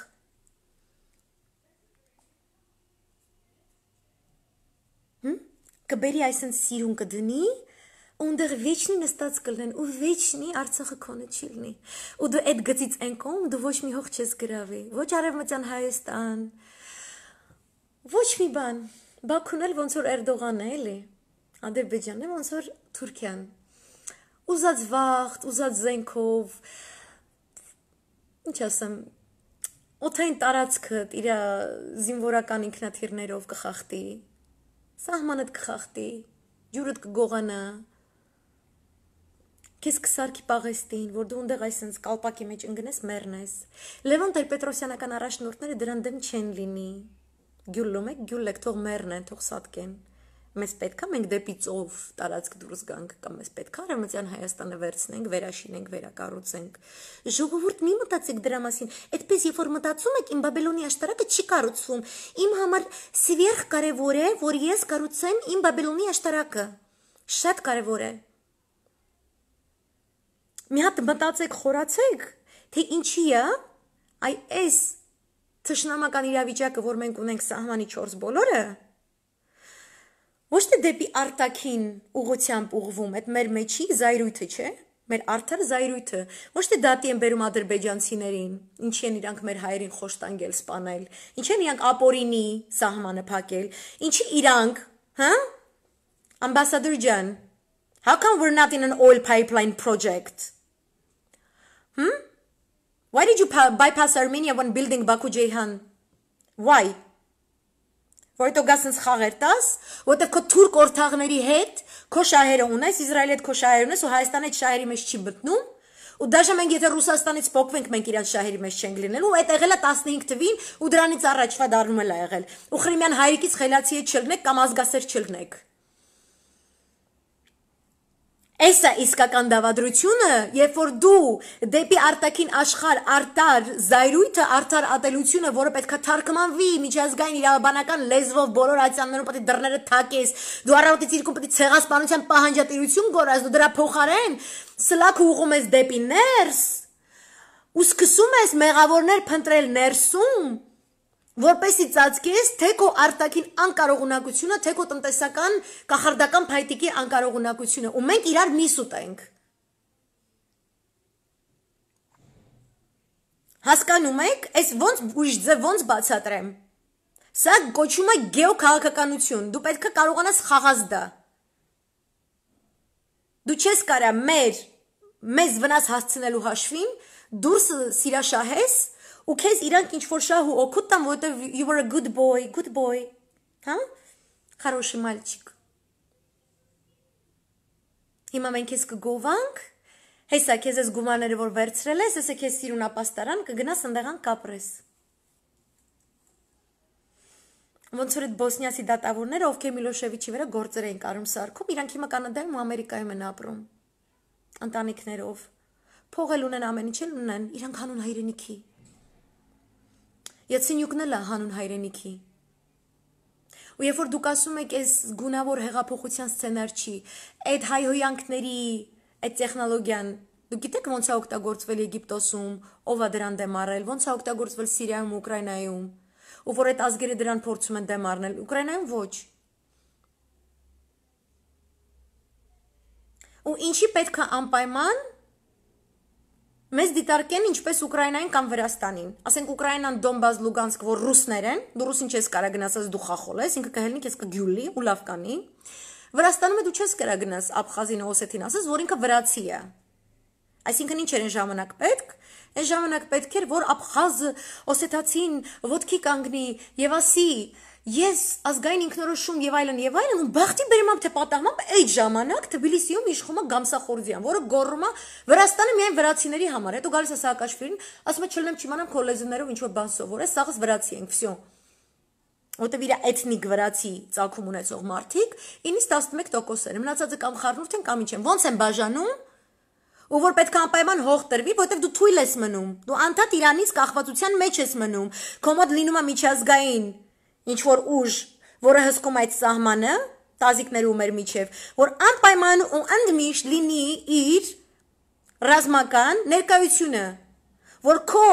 սահմանը Թուրքիայի պաշտպանող ռուսական բազան գնա, դրա փոխարեն գա ամերիկացին։ Ոնց որ եղավ Վրաստանի հայկական համայնքներում տեղակայված ռուսական բազաների հետ։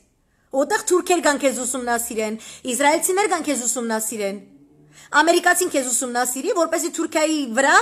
կնոպկեքը սեղմած կարողանա ունենա, բայց երբեք դու իր աշկում քրդից ավելի եսիմից չես լինի։ Դու օգտագործվող ես, ոնց որ քուրդն է եղել օգտագործվող։ Ինքը քեզ չի տա այդ ինքնավարությունը։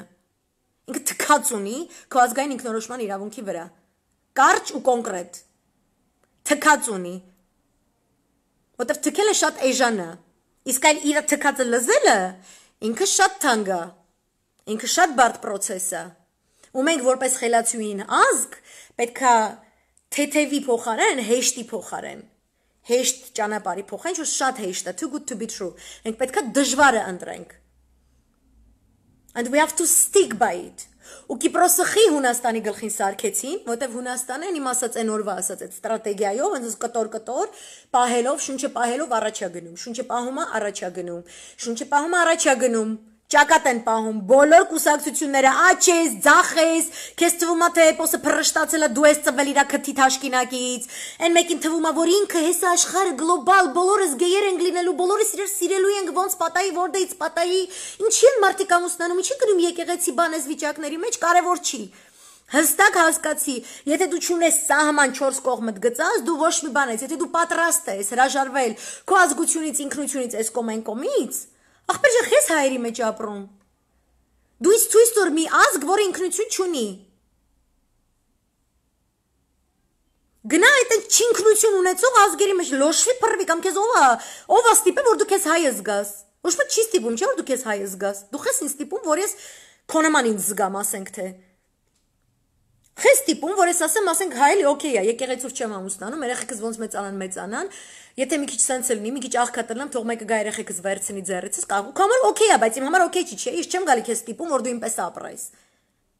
Դու էլի չպետք է ստիպես, այ էտա, դեմոսը էտա, երբ որ ամեն մեկը հարգում է իր ազատությունների, իրավունքների տերիտորիան, փոխադարձ հարգանքի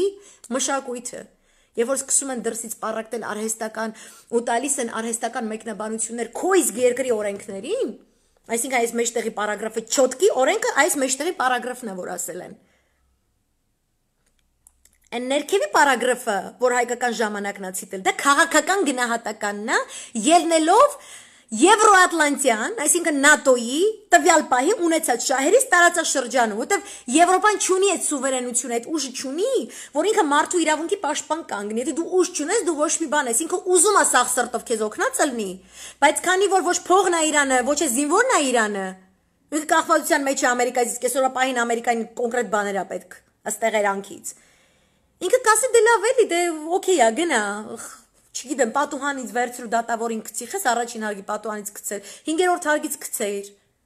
որ ավելի հասկանալի, ավելի դրամատիկ լիներ, որ ազգը իրար բսկտեր սիրիական օրինակով, ինչ կատարվեց Սիրիայում, սկզբում գովացին իգիլը, ասեցին իսլամական պետություն, չէ, IS, Islamic State, ոնց էր գնում ռեկլամը, այդ իմ ասած UK-ի գրասենյակներից, Ամերիկայի այդ սփյուռքա սիրիացիները, իրանք ամերիկյան սիրիացիներ են, այնտեղ կան ամերիկյան սիրիական լեգիոներներ, որոնք ամերիկյան բանակում են ծառայել աշխատել, իրանք ուզում են, որ սիրիացիները ապրեն ազատ, անկախ, անկաշկանդ, այնտեղ լինի democracy and peace, այնտեղ լինի sense freedom fries, ամեն կարտոշկա ուտելուց ասես ես I'm free, sense վիճակներ, չէ՞։ Այդ տշածներ ամերիկահայեր։ Այս այդ նման տշած իրաքցիներ, սիրիացիներ ունեցել են այսօր այս Սիրիան ու այս Իրաքը։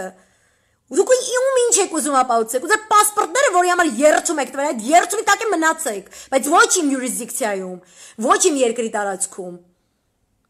Ու երկրի տարածքում էլ ոչ, ու Արցախի տարածքում էլ ոչ, ու այս ամենը երկիր ու Արցախ։ Մի հատ Հայաստանը, չասի իրանցն է, էսա այնը, Արցախը հələ Երևանն է, ցավատանում, հələ Հայաստանն է, չես փոխվել։ Արցախցին է, որ գալիս է Երևան, այդ հələ Արցախը, չի փոխվել։ Մի հատ Հայաստանը, մի հատ։ Ոչ թե 3 հատ տարբեր Հայաստան, ոնց որ հույները ցեղասպանության ժամանակ, մի հատ Տրապիզոն, մի հատ Սմիրնա, մի հատ Պոնտոսի հույներ, անջատեցին իրարից, կտրեցին, թափեցին, մորթեցին, ասում են դու տարածք չես ունեցել։ Դու անջատ գեղերում ես ապրել։ Ու Սիրիայում օգտագործեցին, բերեցին ձեր նմաններին,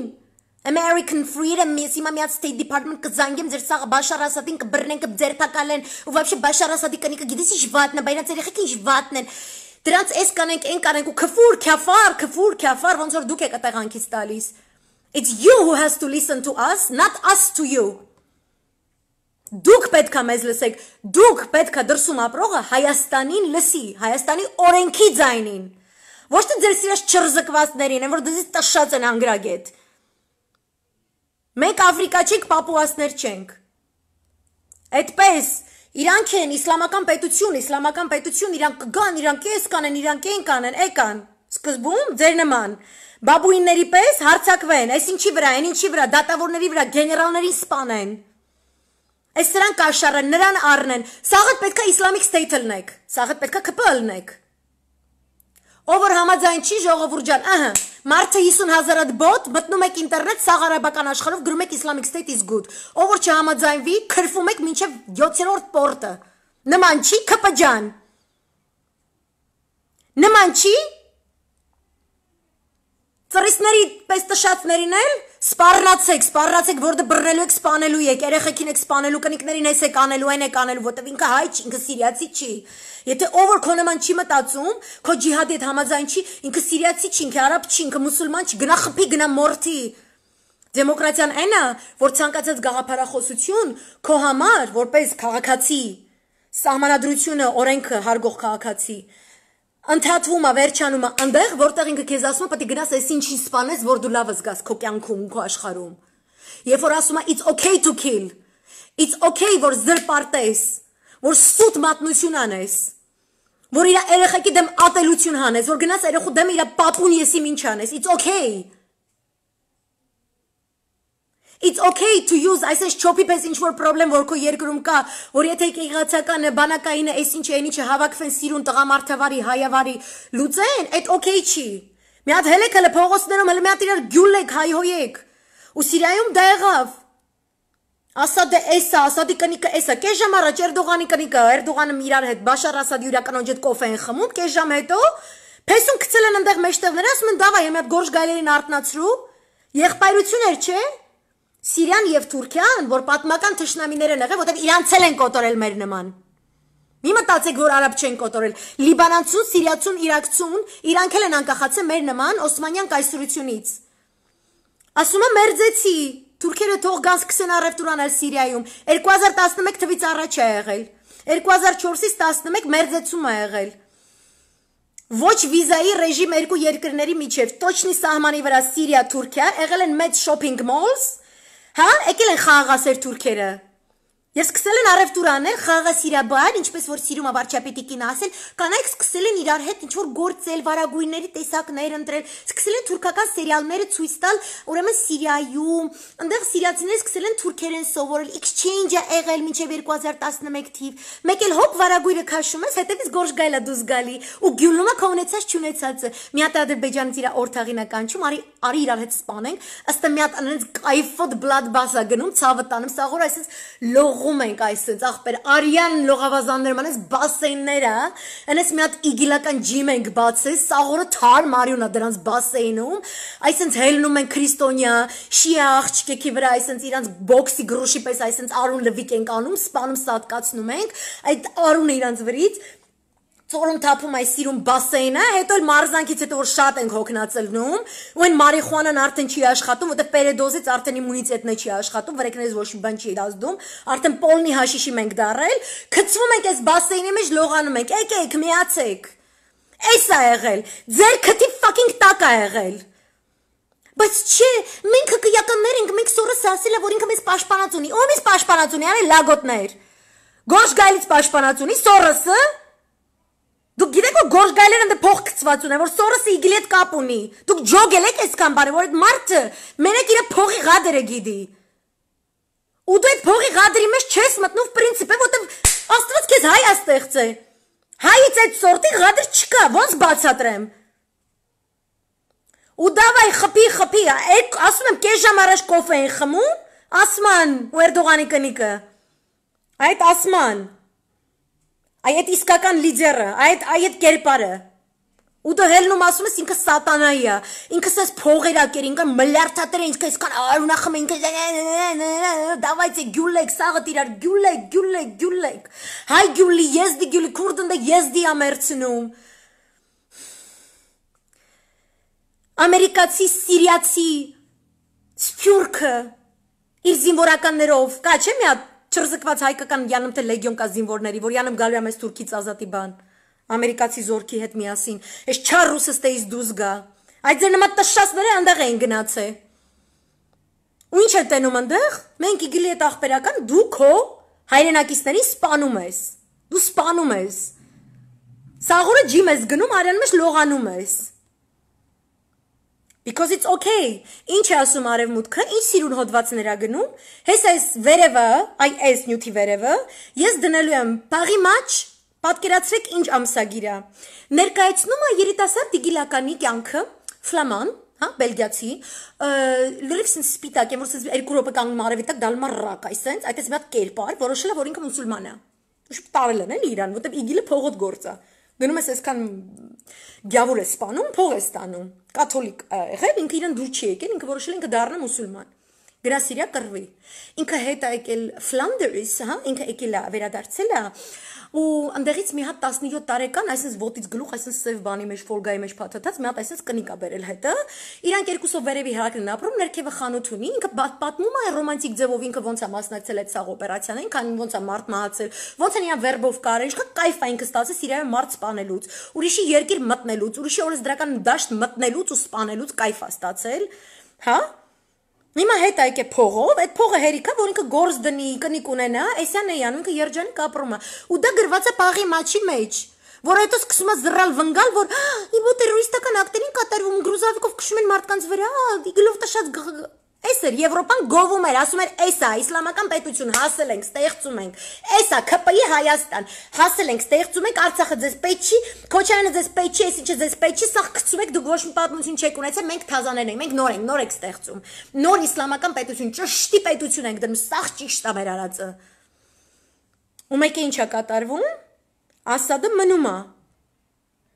Մնում է ժողովուրդը կողքը, բանակը կողքը, ու հայերը կողքը, Սիրիա հայերը կողքը, այդ Ամերիկայից ղժղժացողները քանի հոգի է գնացել Հալեպում ինչ պաշտպանել, вообще գնացել եք դուք, որտեղ այնտեղ գնացած մարդը չի գոռա, չի հայհոյի, ինքը չի ասի հելնենք, այն մյուս հայրենակցին սպանենք ու դա օքեյ է,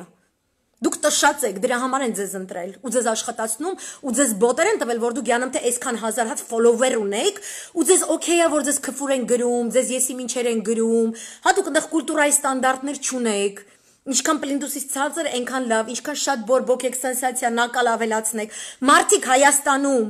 Թուրքիայով, Իրանով, Ադրբեջանով շրջապատված մարդիկ սկսեն իրար միս ուտել, որ դու Ամերիկայում ինչ-որ փողեր կպցնես, ինչ-որ լնգուլավազից, դուք լնգուլավազ եք ի սկզբանե եղել, ձեր պսիխոլոգիչի պրոֆիլը բռնել է այդ նկարագրած ամերիկացի սիրիացիների, ամերիկացի իրաքցիների պես, ու ձեզնից սարքել են յանմ թե օպոզիցիա, իսկ իմ ժողովուրդը, քանի որ չի զբաղվում, իրան թվում է կղզում է ապրում, միա չի նայում աշխարհում ինչ է կատարվում, հասկանում ես, ոնց որ ասենք երկրաշարժ է, դուս ես գալի, ասում ես ես սկսել եմ տունս կառուցել, այս պատը կկառուցեմ, ու սենց երկրաշարժ է, հա, սենց գցում է, ասում ես ախպեր, հիմա տուն կառուցելու ժամանակը չի, հիմա սենց էլի, մի հատ հարմարվի հելը, մի հատ մտածի, մի հատ պրծնի ես երկրաշարժը, մի հատ իրար հետ լավ լնենք, մի հատ ստեղ ես փոքր պայմաններում, մի հատ ես դրախտը ստեղծենք, մի հատ ես տեխնոլոգիա մշակենք, ոնց անենք, որ այս մեր յաները երկրաշարժ չլինի, հետո նոր սենց մի հատ բաբատին տուն կառուցենք, արի այս 7 դար նույն արած այս սխալը նորից չկրկնենք, չէ, մի հատ կարտոլ կհելնի կգոռա ես իմ օվկիանոսից ենքո, մի հատ գեղերից, անգրագետ, օրեսդրության հանդեպ որևէ հարգանք չունեցող, որտեղ ինքը Ամերիկայի քաղաքացի որպես տվել է այդ երթում կրակը, ու մենք սաղս կրակն ենք ընկել իրանց երթում կրակների համար, ու ասադի դեմ դուս եկան, այդտենց կարտոլերեսներ, ինչ ասես, արաբերեն հայհոյանքներ դուք պետք է տեսնեք ինչ էր կատարվում, ես տեսել եմ այս նույն սորոսականները Հայաստանում, ինչքան են ուրախացել, որ Սիրիայում մարդիկ իրար մորթում են, Դաստոևսկի կարդացած մարդիկ ուրախանում են տերորիստներով, Դաստոևսկի, որ ոչ մի հեղափոխություն չարժի մեկ երեխայի արդյունքը, որ ինքը ամեն ինչ է կորցնում, այդ եզդի աղջկեքի ցավը դուք չեք տեսել, աղմախներ, դուք չեք տեսել ինչ է կատարվում իրանց հետ, դուք իրանցից լավն եք, ինքը նայելու դու սորոսական էր թե ինչ էր, ով էր դու Հայաստանում գունավոր հեղափոխությունից առաջ, ես սորոսական ակտիվիստ եմ, ես այդքան էլ դեմ չեմ եղել իգիլական ակտիվիտիներին, ես вообще-то ձեր ճակատը պաչած ունեմ, որտեղ այդ ասածը դեմոկրատ չէ, դուք բերելու եք դեմոկրատիա իսլամական բանով այս կոմենկում դուք հանդես խոսում ես, քեզ սա հարգելից ինչ ասես արել են ու սատկացրել են արդեն, այդ արդեն քո հոգին է, որ արդեն ինքը sense մի հատ purgatorium ընկած է այդ շոկից, ինքը չգիտի որ ինքը մեռած է Կորած հոգի ես դու, հասկանում ես, քեզ ոչ դժողքն է ուզում, ոչ դրախտն է ուզում, որտեվ դու զարգացած 21-րդ դարի քաղաքացի ես, դու չեզոքություն ես պաշտպանում, քեզ պետք է օբյեկտիվ գնահատական տալ, որտեվ դու քեզ համալսարանում էսին սովորացրել, հետո սորոսը էսա սովորացրել, ու դու Դանթեին տշած ունես Դանթեին, որ ասում է նման օրհասական պահերին չեզոքություն պահողների համար դժողքի ամենախորը հատվածը այդ որն է, purgatory, որ չգիտես որ սատկած ես Քեզ ռիսիկլաժ չկա, դու հետ չես գալի, դու կյանք չես ապրում, քո ամբողջ ռադավայը պայմեց, քանի որ դու ուրացել ես այդ քո չեզոքությամբ, լրիվ ջնջված է, քո հոգին մնում է ատեղանք, թափառում է, հետո ընդեղ, ասենք, ինչ-որ կերպարներ բան, ասենք, ընդեղ մի քիչ սիրուն ցենց զեն վիճակի բան, յոգայով բանով, գալի աղոթում է, կարող ես բրդի մեկ, գնաս լույսի մեջ, mənց հիշողությունը ձեզ ճտցնի, արթնացնի, ես փորձում եմ այդ հիշողությունը արթնացնեմ, քանի որ դու ողջ ես, քանի ձեռը չես ընկել դու Ու երբ որ տեսան, որ արդեն ճակատը կիսվել է եւ Ռուսաստանը դրա համար ղրիմը վերցրեց, որպեսի այնտեղի ռազմաբազան ՆԱՏՕ-ի տակ չպարկի, որպեսի այնտեղից Տարտուսի բազային չխփեն, չոչնչացնեն, որպեսի այնտեղից Սիրիան вообще վարի չգնա, այնտեղից ոչ մեկ Իրան չմտնի, Իրանից Հայաստան չմտնի։ Ջոգում եք Ու ինչ է կատարվում, եւ որ տեսնում են հակադարձությունը, կամած, ոնց որ Ստալինգրադից առաջ եւ Ստալինգրադից հետո, Ստալինգրադից առաջ քխეთ ռուսները, քխეთ սովետականները, սաղին, շնել, սաղին, էստրան, շվայնը, տվեք, սպանեք, սատկացրեք, էս արեք, սաղին, մորթեք, թափեք, ինչ ուզում եք արեք։ Ընդ որում, եթե հարգելի նացիստներ, քաղաքակրթություն ուրեմն դրսևորեք, եւ որ Եվրոպայում եք օրինակ սպանում արիացիների, ասենք հույների, սերբերի, որ մեր դեմ են, սպիտակոտ են, կապույտ են, բան են եթե շատ խիստ հանցագործության ձևով այսպես իրանց մորթաստանջած լինենք, մենք ձեզ ուրեմն ռազմական տրիբունալով պատասխանատվության կենթարկենք։ Իսկ այս սովետական միությունում ախպեր ջան, ինչ ուզում ես, ոնց ուզում ես սպանի, սատկացրու, ոնց որ Թուրքիայում հայերին սպանեցիր, սատկացրեցիր, ոնց որ Ադրբեջանում սպանեցիր, սատկացրեցիր, Արցախում փորձեցիր 2 անգամ, բայց վայ ես դրա չբռնեց, չկպավ։ Պրծնենք սրանցից, կոկորտին ոսկոր ամենաց է Հայաստան, այն պանթուրանիզմ ենք ուզում, չի թողում այդ անտերը։ Այս Սիրիայում էլ տային Ստալինգրադ, իսկ հետո ինչ ստացվեց, այդ մորթելուց սովետ ասաց հոպ ախպեր, причем Կովկաս են մտնելու, ձեզ էլի վրա երթի ենթարկեն, այդ որ ասում եք սովետահոտա, այդ Ստալինգրադով եթե գայն մտնեին, ձեզ մորթելու էին, ներքևից է Թուրքիան էր գալու, այսպես վենա մտներ, ու էլի այտենց սիրուն արյան բասեյններում իրանք լողանալու էին, գերմանացի և թուրք օրթաղները, որտև գերմանացին ասում է, ես եմ արիացու օրիգինալը, ընձնից առաջ ոչ մի բան չի եղել, ես եմ օրիգինալը, սա օրիգինալն այն պետք է մորթի, որ ինքը քաղաքակրթություն որպես ապագան Իրանը լինի։ Այս հետո կխորանանք, եթե պետք լինի, մի հատ այս հարցերը լուծենք, հետո կխորանանք սրանում։ Սիրիայում նույնը եղավ, սկսեցին արդեն, Ասադը ուրեմն էս էլ հաղթեց, ուրեմն էս է ռուսները միասին, մի քիչ Իրանը կողքից դուխ տվեց, այսյանեյան, ահա, այդքան էլ վատը չի Ասադը, որ դու մտածում ես դե օքեյ է, էլի թող չի գնա, ով ասաց որ Ասադը պետք է գնա, ոչ Իրան գնացին։ Այնց դες լիդեր է պետք։ Քանի ես Արցախի խնդիր Հայաստանի, Արևմտյան Հայաստանի Սփյուռքի խնդիր ունեմ, իսկ լիդեր է պետք, ով որ ասես մարդը պետք է գնա, իրանք են գնում։ Իսկ այդ մարդը մնում է։ Այդպես եղավ ու փոխվեց։ Այսինքն հիմա ԿՊ-ջան, երբ որ ձեզ գովում են էյան, մի հատ մեր համար Ստալինգրադ մի սարքեք, երկրի ներսը իրարից մի բաժանեք։ Մի ասեք մի բան տակից արեք ուրիշ բան, ոչ միայն դուք, այն ձեր աչակողմյան ֆալանգը, որ ասում եմ, որ դուք երկու կողմից եք մեզ տանջում, որ դեմից էլ թշնամին գախփի, վերևից էլ ռմբակոծի, ու մենք սատկենք ու ձեզ թվում է դուք երկուսով մնալու եք, ջան ասեք, ջան լսեք, ու դառնաք յանամ թե պետություն, առանց SSS հողատարածքների ու պահանջների, չի լինելու, քրդեր եք դառնալու, իրար հետ կռվելու եք, մեկը տնելու է քրդական աշխատավորական սոցիալիստական կուսակցությունը, այն մեկը լինելու է քրդական արևապաշտ, ու սաղորը իրար միս եք ուտելու, մի կեսը Պարսկաստանի կկպցնեն, այն մի կեսը Թուրքիային, ու տենց հաս ամանի վրա իրար տենալուց այսպես կգյուլեք։ Այս է պատմական կարծրատիպը, որից չի կարելի, հասկանում եք, անջատվել, այդտեղից որ անջատվում եք, հա, Իվան не помнишь родства, այդ դրանցից եք դառնում, այսինքն ուղիղ գծով, ոչ դժոխք, ոչ դրախտ են մեջտեղը լրված, մի հատ այսինքն սերի ինչ-որ սենց, էլ սև սպիտակ չկա, ոչ մեկի պետք չէ կլնում, օգտագործվածները ոչ մեկի պետք չեն, ոչ մեկի այտենց սալդատ պետք չի, իսկ մենք սաղս ծնվում ենք սալդատ, որտև այս երկրագունդը, այս մոլորակը, ինքը պատերազմի մեջ գտնվող մոլորակա, չարի ու բարի ու կռիվա, вообще սաղ տիեզերքն է այտենց, բայց տիեզերքում ավելի պաշտպանված զոնաներ կան, ստեղ այդքան է պաշտպանված է, բայց սաղը տես թարս-մարս եք նայում բան դեղել, Աստված այսպես դոշով տված ձեզ պաշտպանում է քարից, մի քար ընկնում է հանգարց, հələ դրանն է ինչ չպաշտպանեց, էսյանեյա, վсё, մենք ձեզ չենք լսում, այս վիճակների մեջ եք ընկնում։ Մեզ պետք է համախմբվել, մեզ պետք չի, որ ԵԽԽՎ-ի մադամ լա պրեզիդանտը մեզ բացատրի մեր սահմանադրությունը, այդ բոլոր ուսուցիչների գործն է, հերիքա ստանակ ինչ էին ասում, ԿՊ գալավնովը մոզգա, էլի, մի հատ սենց դուս եկեք այդտեղից։ Մի հատ անձապաշտության սիմպտոմատիկայից դուս եկեք։ Մտեք օրենքի դաշտ, դուք կայֆ ստացեք, որտեղ այնտեղ դուք ազատ եք։ Ոնց որ մարդ ունի հոգի, մարմին և միտք, այդ անտեր դիմոկրատիան այդ մոդելի վրա է ստեղծվել, էլի մի քիչ Պյութագորասից ոնց չեմ ուզում շատ խորանամ, այս միտքը օրեսդիրն է, քո մարմինը գործադիրն է, քո հոգին դատականն է, այս մոդելով է ստեղծվել, ոչ թե ինչ-որ ձաձա Ամերիկայի ցերում նստել է ու ինքը այդքան բան հասկացել է, ինքը հույնին ուզում է կոդրաշ ջարդած լինի, որ ես Իրանով անի, ասի ես եմ քաղաքակրթությունը, այդ այնց գյոզալ գաղափար է, ու որ պետք է դա, որ այն ինչ որ քո ներսում է, դու ստեղծում ես ավտոմատ դրսում, այսինքն քո մեջ այդ ներդաշնակությունը, հոգի, միտք, մարմինդ ուժեղ ֆիզիկապես, հոգիդ արդարություն պետք է ուզի, միտքդ մտածել պետք է ուզի, այդ մոդելով ստեղծվել է, օրենսդիր, գործադիր, դատական, որ իրար մեջ բալանսի պահեն, ոչ թե հելնի մարմնի ես մի մասը, հելնի հոգիտ ուտի, հոգիտ է հելնի ուղեղը տուտի, ուղեղը էլ հելնի բանը ջնջի, էլի սենց, այն որ հա ուտես մարմինդ այսենց ուռի, էլ գործադիրի հնարավորություն չունենաս։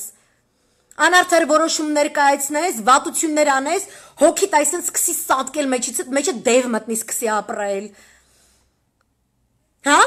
Կամ էլ բթանած լրիվ, չկարտաս նստես են հայ կարգին հայկոն ծուր բերանով, այսպես նայես, միտքդ ժանգոտի, մտքիդ բերանը ծռվի, ու այդ ծուր ժարգորով, այդ ոչ մաքուր հայերենով, ոչ հայերեն մտածելակերպով, այդ հիմար շոուները կրկնելով, դու դեբիլանաս, որ դաժե եթե քո հոգին այդ արդարության զգացումը սլակները ունի, գալիս է մի հատ այսն զոմբո հրամանատար, ու այդ քո սլակը ուղում է իր լուբոյ ուզած ուղությամբ։ Այ էտ է օխլոսի մոտ այդ մարմին, հոգի, միտք, ներդաշնակությունը խախտված է, ու պետությունը պետք է ստեղծի, ու այդ սաղ իրար պետք է կպցնի հավատք կոչվածը, ու այդ սաղ պետք է զարգանա էվոլյուցիա ապրի, ընտանեկան, հա, քեզ պետք է սենց փայփայեն, շոյեն, քեզ պետք է սիրեն, դու պետք է սիրված զգաս այդ երկրում, ու այդ սաղի համար է, մի ասեք Աննան, ես իշ կուսակցություն, կպա, ես ուրիշ մակարդակա, Վերև, այս սաղի համար է, որ սաղս այսեն սկսենք մտածել, it's gonna be okay։ Ու մենք մեկս մյուսից պետք է բարձրացնենք, ու մոտ հոգին է մի քիչ էս եղել, վիրավորվել է, մեկի մոտ մարմինը, մեկի մոտ միտքը։ Իրար միս չուտենք, ժողովուրդ ջան, մեռնեմ ես ձեզ, եկեք իրար միս չուտենք։ Այդ լնգու լավազը, որ հերոստացույցներից դուս է գալի,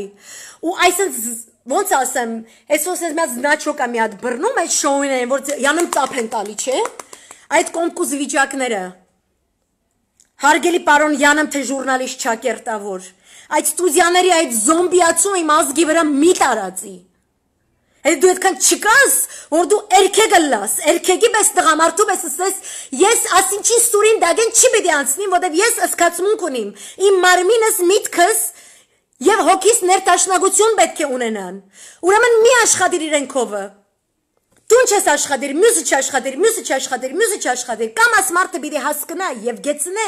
իր սխալ բահվածքը, գամա պիտի կիտնե, որ ինքը աս տեսակ է և օգնության գարիք ունի, որպես անհատականություն, և հրաժարվի և երթա, և կյանքը և ասխնդիրները առանց փիլիսոփայության չեն լուծվեր կոր,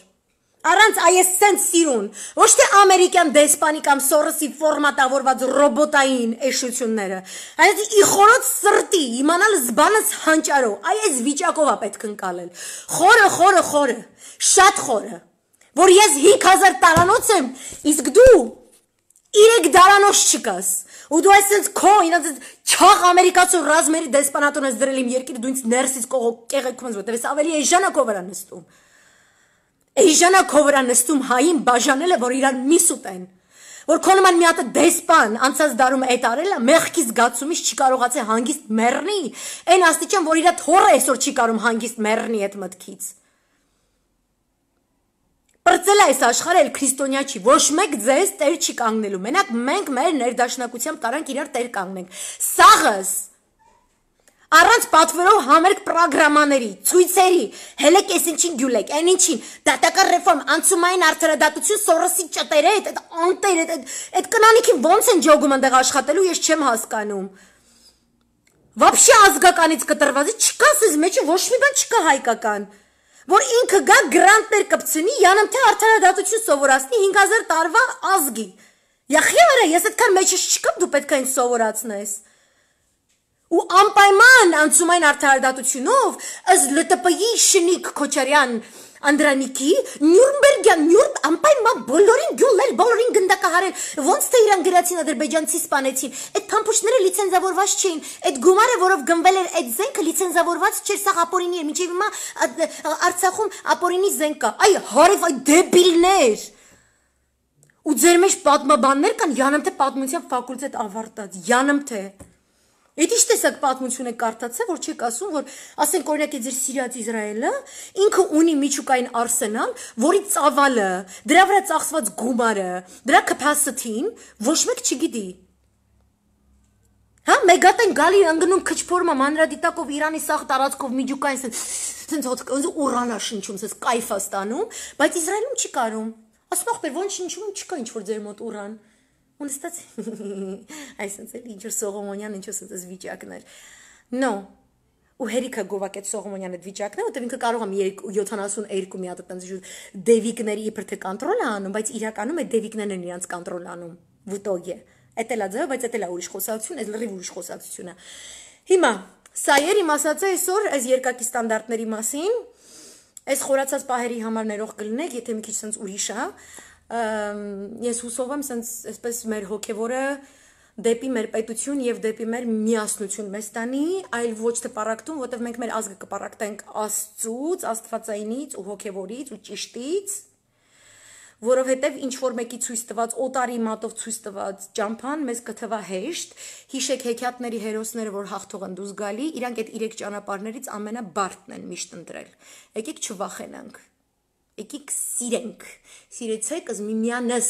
ոչ թե սիրեցեք Նիկոլին, այլ ըզմիմյանս, բոլորս հատիկ, քաղաքացին, քաղաքացու, ոչ թե ամբողը էս ինչին կամ էս ինչը ամբողին։ Մենք ստիպենք, որ մեր հետ վարվեն ինչպես քաղաքացիների,